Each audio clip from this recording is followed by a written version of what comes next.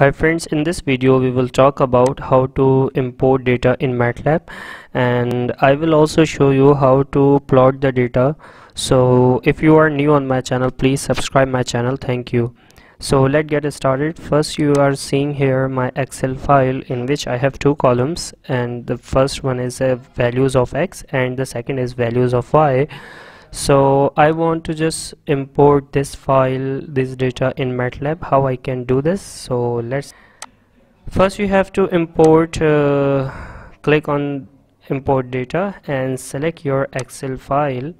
So I have this file which is Excel file, so just select this file.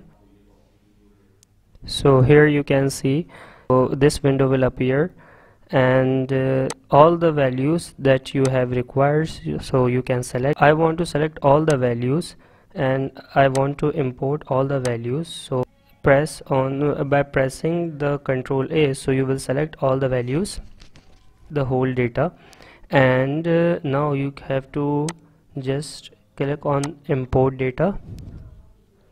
So you will see here my data is imported here.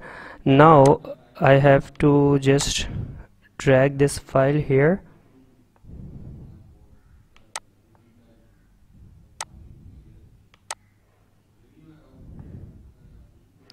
and now you have to just give the name book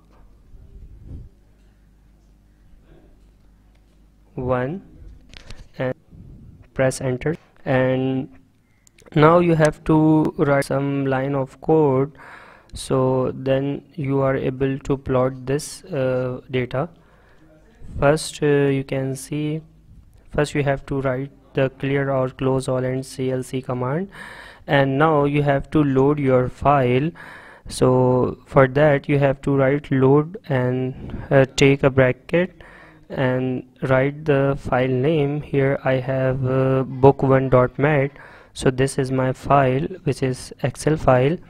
And now you have to just take x equals to book1.x, which is nothing but it is representing the values of first column, and similarly for y it is representing the book1 y values. And now you have to just plot command plot x comma y. Alright, so by clicking on the run, you have to run this program and you will see the plotted data here. So this video, hope this video helps you. Please subscribe my channel. Thank you.